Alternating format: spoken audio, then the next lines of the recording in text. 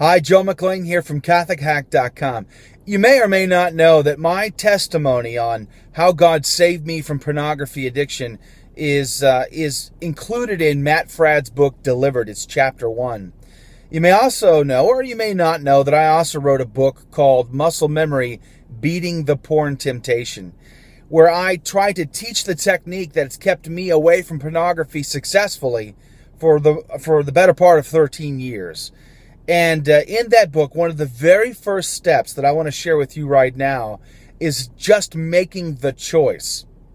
A lot of guys, they like the idea of being free from pornography. I mean, they don't want to hurt their families anymore because they see the devastating effects. And frankly, it is generational. You pass it on to your children, and it totally distorts their worldview, and it gives them lasting problems. I'm here to speak to that truth. So these guys want that freedom, but frankly, they're not prepared for it. And one of the biggest reasons why is because they've not made the choice to break free. They've not decided that they must break free. So I try to encourage men to make that choice. You know, draw that proverbial line in the sand and say, this far and no further. Say, today, the devil will not have me. Today, I choose freedom over lust. Today I choose to love over lust. Today I choose to self-sacrifice over lust. True love is a self-gift. True love is not taking to oneself, it's giving oneself.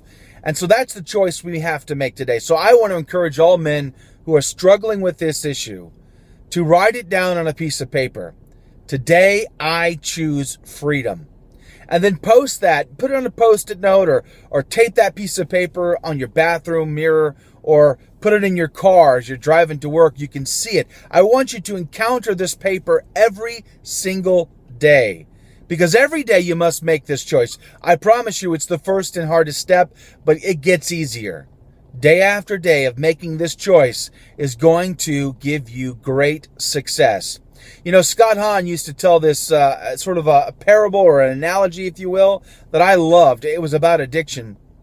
He said, you know, there was this husband who was just a drunk and an addict, and he drank himself into oblivion, and his wife just had enough of it, and she could have no more.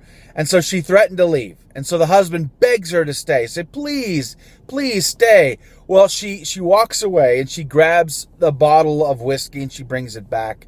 And he says, oh, thank you, honey. You love me. You really love me. And she says to him, here, choose me or this bottle. You must break this bottle in front of me. You've got to make a choice. And so he had to make a choice. And so he smashes the bottle onto the ground, shattering it. And then he passes out and falls asleep.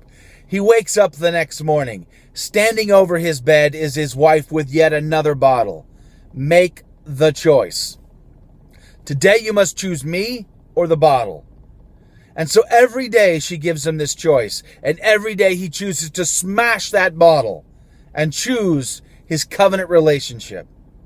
Well, in a way, we must do that same thing.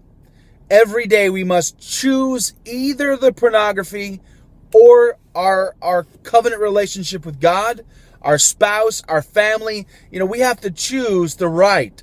We have to will it. We have to give it our effort, our choice. It has to be a firm choice, a resolution. If you haven't made that resolution, let me encourage you, make it right now. Get on your knees. Pray and ask God to give you the grace. It won't be easy. And if you don't desire to make the choice, ask God to give you the desire. You know, He'll give you that desire. He'll give you the grace if you'll ask Him. For this and much more on the technique on how to overcome pornography addiction, how to win that battle, I encourage you to check out my book, MuscleMemoryBook.com. That's MuscleMemoryBook.com.